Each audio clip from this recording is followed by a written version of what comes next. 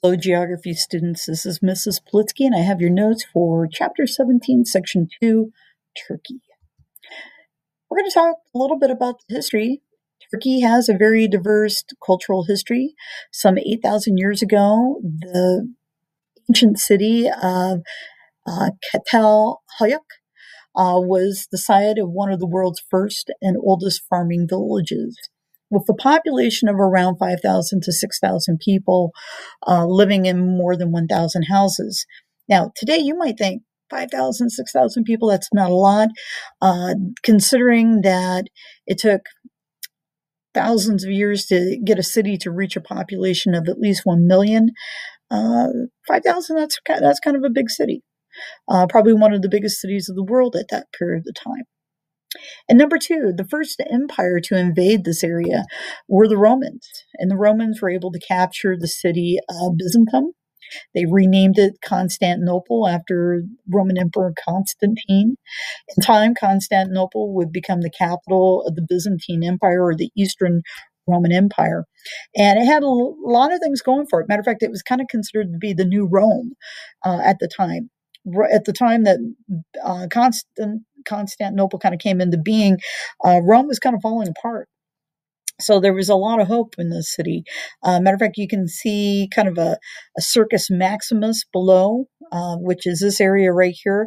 This is literally kind of what I would call the ancient Roman world's equivalent of NASCAR. This is where you would have chariot races and such. Off to the left here, this is actually a photograph of Çatalhöyük, which is our ancient city that we've been mentioning. All right, and number three, the Seljuk Turks invaded this region somewhere around the early 1000s, and eventually the Ottoman Turks invaded this area around 1453. When the Ottoman Turks captured the city of Constantinople, roughly around 1453, they renamed it Istanbul, and it made it their capital, and it became the capital of the Islamic Empire. After World War I, though, the Ottoman Turks were defeated, and they lost much of their territory because of the side that they took in the war. They sided with Germany and Austria-Hungary. A man named Mustafa Kemal, who you see pictured down in the bottom right-hand corner, him and his followers took over the government of Turkey in the 1920s, and he adopted a new name. He became known as Kemal Ataturk, which means the father of the Turks. And he eventually moved the capital to a place called Ankara. And he went in to Turkey and he modernized the city. He actually established a democracy, and it's one of the longest standing democracies in the Middle East. He basically kind of made, I guess you could say, Turkey a more secular country, not relying on Islam as much. And as a result, he was able to kind of modernize and, in a way, westernize his nation. Number five, although Turkey has historically been more Asian than European, its leaders are seeking to develop closer ties to Europe. Ataturk's government adopted Western methods, banned fez, which is a type of Turkish hat, and required men to wear European-style hats. Down in the bottom left-hand corner, you see a picture of Kemal Ataturk, and he's wearing a top hat. So that's kind of what we're talking about. He also urged women to stop wearing traditional veils. He was basically trying to encourage women to vote, to work, to hold office. What I think is kind of interesting is Turkish women actually were able to vote well before American women were. Or roughly about the same time. He replaced the Arabic alphabet with the Latin alphabet, and he adopted a metric system. Turkey's people are mostly ethnic Turks, and its culture is a mixture of modern and traditional.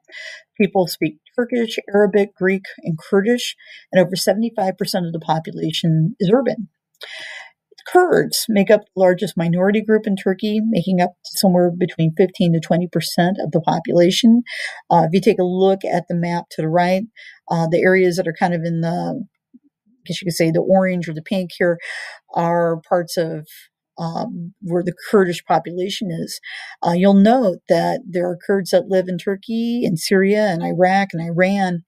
And in many of these areas, they first face a lot of persecution because of the fact that they're culturally different than the majority of the people that are in those other countries. Today, Turkey is a democratic nation seeking economic opportunities as a future member of the European Union. Turkey's largest city is Istanbul, and its capital is Ankara. Turkey is a secular nation because religion is kept separate from the government, but that is starting to change as the Islamic political parties are attempting to increase Islam's role in Turkish society. As a matter of fact, pictured below is in the bottom right-hand corner is a picture of the Hagia Sophia. For years, it had been a museum. It had once been one of the world's biggest Christian churches before the Muslims had taken over. The Ottoman Turks had taken over Constantinople. Then it was turned into a mosque. And when Kemal Ataturk came to power, he turned it into a museum. In the last couple of years, it's been reinstated as a mosque. And a lot of people are concerned about the history that could be happening here.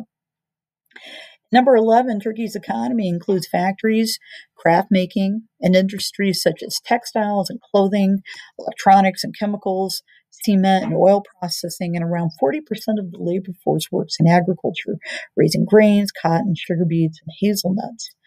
And number 12, the natural resources found in Turkey are oil, coal, iron ore.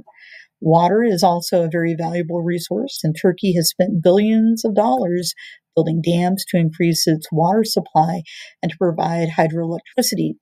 The building of the dams has also caused some rifts between Turkey and its neighbors.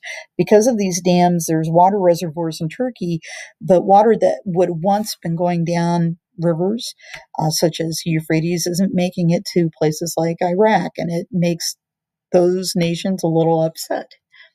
Thank you very much.